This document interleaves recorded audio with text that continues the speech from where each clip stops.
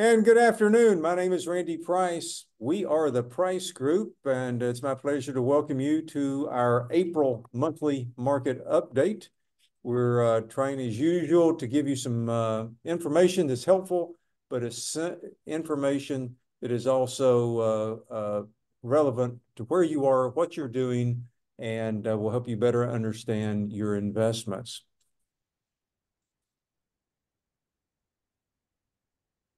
And as we go forward on the slides, there we go. Who are we? We are a family-owned and operated business, 50 plus years of experience.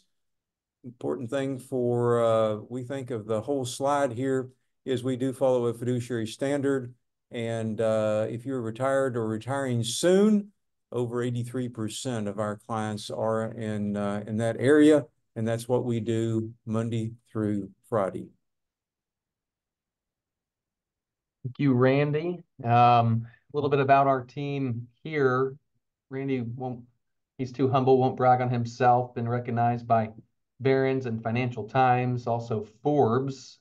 Recently, he was just named to the Best In-State Wealth Advisor list for 2024, the 5th time in the last 6 years. So proud of Randy there. Randy, Matt, and myself are all CFP professionals, certified financial planners. Randy and Matt also hold their CIMA as certified investment management analysts. And so we think it's important to have those designations. And a little bit about our firm, Steward Partners, based on the biblical definition of stewardship, over 30 billion in assets as of the end of last year. I think the important word there is fiduciary, operates as a fiduciary for all of our clients. You'll see the Raymond James there, our primary custodian on the S&P 500 index. Clients have given us good feedback on the statements and online access, and they've been a great partner of ours. So where is the economy? And that's sort of the idea for this week's summary. The consumer has and continues to be the driver of the economy. And as you see there, despite the risk, the consumer is relatively healthy and his consumer's actions supportive of growth, which is for some people somewhat surprising. 60% of consumers do not carry any credit card debt, but we got record net worth, healthy job market, positive wages in places, and select interstate insulation. Sort of an interesting statistic there. 75% of homeowners have a mortgage that's 4% or less. That's one of the things that's really putting a little bit of the brakes on the economy is people not able to sell and to move up or to even move laterally without having to spend a whole lot more money. But the consumer is relatively healthy. Further headwinds on the horizon. You've got delayed spending from the fiscal package to continue. Thing that makes sense, fact that makes sense, the artificial intelligence boost and also defense spending should help the economic expansion also continue. So we don't expect a collapse. There still may be a mild recession. The economy is definitely going to slow, in our opinion, but may be able to skirt a recession potentially. Raymond James, again, they're economists, ones that we follow and track, have a 2.1% GDP forecast for the rest of this year. So again, if there's a recession, we may barely feel it. And Matty, it's good to point out the problem with the recession is our recession and depression are close together. All a recession is 2 straight 3-month periods where the economy doesn't grow. If the economy just shrinks just a little bit, you probably wouldn't know it unless someone told you. It's the times like 2008 or like COVID where the economy really takes a tumble that a recession can get a bad name. But all in all, a recession for many people, you wouldn't even know about it. We may not even get there. Regardless, we do believe the Fed will cut rates in 2024. with the economy slowing but not collapsing, again, maybe not even noticeable, like Randy was talking about, the Fed really does have an opportunity to do something that most Feds don't have the ability to do. Maybe they have the ability to deliver the soft landing potentially. We think that they're going to cut maybe as an insurance policy just to make sure the economy doesn't slow too much. And you may hear a lot of chatter out there. So you see these headlines over here about why the Fed won't be able to cut rates. But when you look at those comments in line with their past actions, you'll see that sometimes they may be unfounded. In particular, inflation, well, it's still above 2%, they can't cut rates. Well, the Fed cut while inflation was 2% in 8 of the last 9 cut cycles. It's an election year. They can't cut rates. The Fed's cut rates in 85% of election years. So we still do think that the Fed will cut rates. If you know how many times, we'd love to hire you. But And when we they do do, hope the Fed knows what they're doing. that's right. We say don't fight the Fed. So when they cut rates, what does that mean for money market accounts? I know a lot of our clients have been enjoying north of 5% yields on their money market accounts. Those rates are likely to come down since they move very closely with the Fed funds rate. But since they're going to be bringing the fund rate down slowly, cash yields should remain over 4% by the end of the year. So while cash is not an investment, it's not necessarily a bad place, and we're not in a rush necessarily. It's not an emergency in terms of getting that cash invested. So if you're an investor and you have cash, you are enjoying the cash yields on the money markets, but you're also enjoying what some of the longer term fixed income, tax-free bond, a taxable bond, a government bond, mortgage bond, etc. And we can see there where things are in a 15-year range. The current is the little diamond, and then the average. And so we can see high yield bonds are above average. We can see emerging market rates are above average. Investment grade bonds are above average, so on and so forth. And then the chart on the right shows you that these are some of the highest coupon payments since 2016. 8 years seems like a long time, and it is, but truly it's much easier to live when interest rates are higher and you're clipping coupons than when rates were low or even non-existent back during some of the recent periods of time. Looking here at the 10-year Treasury, total return versus the average total return. Green is current. The light blue is average. And you can see here that as interest rates rise, the treasuries will, or any bond, will operate like a seesaw. Interest rates up, bond prices down. And so higher interest rates are initially tough because they cause negative returns to your bond portfolio, but they can work out well over time, again, to lock in some returns for a longer period of time. So here we would look at the economy as the biggest predictor of the election. 2024, an election year. Everybody knows that. A recession within 2 years of the election has typically been the deciding factor in past elections, but this year could be a little bit different because there seems to be a major disconnect between some of the economic numbers and the perception of the economy. And so, therefore, the economy will be a big item on the campaign trail. And some of the predictions that have been, the accuracy of some of the predictions in the past may not be as accurate for this year for that reason, the worry about many of the things going on in the economy that worries people, most notably inflation, things costing more, going to the grocery store, buying eggs, going to eat out.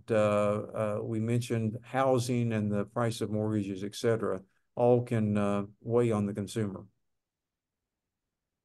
Another thing that is a solid predictor of the election outcome is the performance of the stock market. The fourth year of the election cycle, the year that we are in, is usually a positive for the equity market. On average, the S&P is up about 10%. during this 83% of the time.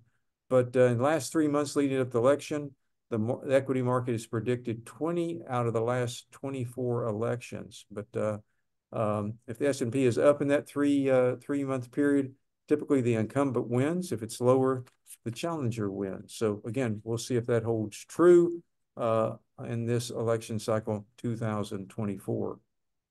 And here we go, the S&P 500, the 500 largest stocks versus the average total returns from 1928 through 1924.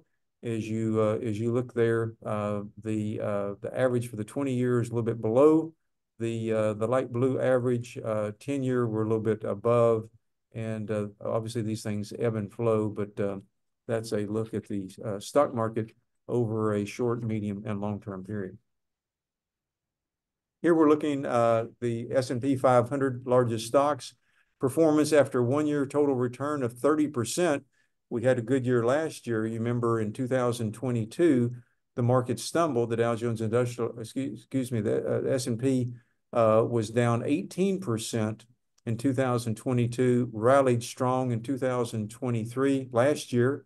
And so some people say, after a great year, can the market really go higher after it's had the wonderful year in 2023? And what we see is that it can go higher with regards to a post 30% performance on that, and remains to be seen how 2024 will turn out. But we are positive, and it looks fairly good so far through almost 4 months. We do expect some volatility and even some pullbacks. One of the main reasons is time. Prior to essentially last week, we had a pullback last week, but we had gone 6 months, so since October of 2023, without a pullback of 5% or more, double the length of time on average that we experience a pullback. So we did experience that last week, but more fundamentally, the S&P 500 is trading over its 200-day moving average, and April and May are volatile months, so we do expect more volatility ahead. One interesting statistic or area to look at is the percentage of investors expecting a rise in equity prices. So consumer sentiment, investor sentiment, right now, it's at near record levels. And usually when investor sentiment is over 45% positive, the S&P 500 is range bound, kind of trades sideways, if not down. And so a lot of times we use retail investor sentiment as a contrarian indicator to become a little bit more cautious. But while we do expect a pullback, like Randy said, we remain optimistic longer term. This bull market we're in, by magnitude, at this point in the bull market, we're at a 47% return, while on average of our recent bull markets, the average is at 50% at this time. We're only a year and a half into this bull market, while on average bull markets last 5.5 years. So by that metric, there's still room to run, but more fundamentally, earnings do continue to move higher. We talked about our economic outlook. There is still positive growth potential for the economy. There's lots of cash on the sidelines, $6 million in money market accounts that in theory will be invested back into the market. And as interest rates do move lower, that will increase the attractiveness of equities long term. So we do remain optimistic long term. So should you invest in the U.S. market, or should you invest overseas? We get asked that question quite a bit, and our portfolios have been predominantly way over allocated to domestic stocks. Our thoughts are that you can own companies that do business overseas and get less volatility and not have to worry about the currency conversion, et cetera. But we think the economic and also the earning fundamentals continue to support the United States market in 2024. Stronger growth, more resilient revisions, and the sector weightings favor the U.S. over international. That's not to say that at some point, international, measured by what they referred to as the EFI, will be a good place to be. Right now, each of these, you can make cases that each of these if you will, two different markets have their issues. Right now, we just think that the United States market is the cleanest shirt in the dirty laundry. But the sectors we favor the most have the largest exposure in the United States. And again, we're sticking with our allocations as they are. So in summary, inflation is sticky. That's probably the most difficult question Matty, Matt, and I get asked on a regular basis is, what about inflation? People going again to the grocery store, they're seeing prices. We think rates could be higher for longer than expected. If so, that's good for your interest rates. We think the economic expansion continues. We continue to talk about beware of irrational exuberance. You've probably heard, if you've picked up any sort of financial publication or newspaper, heard about the Magnificent Seven. No, that's not a new TV show. That's the 7 largest stocks that last year, 2023, were up about 100%. And do you put money in stocks typically, in stocks that have been up 100%? Typically, that's not a kiss of death, but at some point, the law of large numbers catches up. So beware of irrational exuberance. Matty talked a little bit about cash is not an investment. Cash is a great parking lot. Getting 5+% on money market and having great safety and liquidity is something our clients are enjoying. But at some point, when the Fed decides to cut interest rates, rates could drop rather quickly, and that 5% money market could turn into 3% money market. How do you hedge that? Well, what you do is you don't wait until the Fed is signaling that they're going to cut interest rates, because interest rates can change very quickly. But there is some real value into layering in, dollar cost averaging in, or gradually taking a position in something longer than just a short-term money market. A short money market typically is about a 20-day mutual fund when you boil it all down. And so, again, cash is not an investment, but fixed income, point number 5, can be a ballast. Just as the ship, keep it grounded and not rocking side to side, and can be more attractive, just as we've seen some negative returns in bond markets. As interest rates have risen, the 10-year Treasury got to about 5%. It dropped back to about 3.8. It's back to about 4.6 now. Fixed income could be really attractive, especially if the economy would get worse than expected, especially if there would be some continued really severe geopolitical tensions leading to some sort of armed conflict. Typically, the risk trade is off. People run for safety. They bid up the prices of bonds, and your fixed income to do very well. On top of that, most of our clients are retired. They're looking for income, and so bullet point number 6, income, income, income. We like dividend-paying stocks, a couple of different flavors of those kind of stocks. And so nights, weekends, and holidays, you're getting paid, you're earning money. If indeed we're doing our job right, we get a dividend increase on a regular basis, and you get to offset some of the inflation by some of the dividend increases. But we think that's one of the secret sauces of the price group. And finally, the foundation of everything we do, planning and our investment process, are the keys to a successful retirement. You'll find some people out there that basically are saying, hope. We hope this does well or whatever. This is a repeatable process, investing in dividend stocks, making allocations in various fixed income sectors, never taking any big bets, but always having a rhyme and a reason for what's going on. Us being transparent as a fiduciary in doing this, and it's worked well for many, many years here at the Price Group. So with that, we thank you for your time. We always get a request for the slides, and if so, we can make those available for you. Please feel to reach out with any questions or comments. That's Tiffany, that's Matt, myself, Matty, and Melissa, by email or by phone. And our goal is to make sure you have relevant information, as well as information that is understandable and will make a difference in your financial dealings. So with that, happy Wednesday. Thanks for your time this afternoon. Look forward to hopefully seeing you in May for the price group market update. Bye-bye.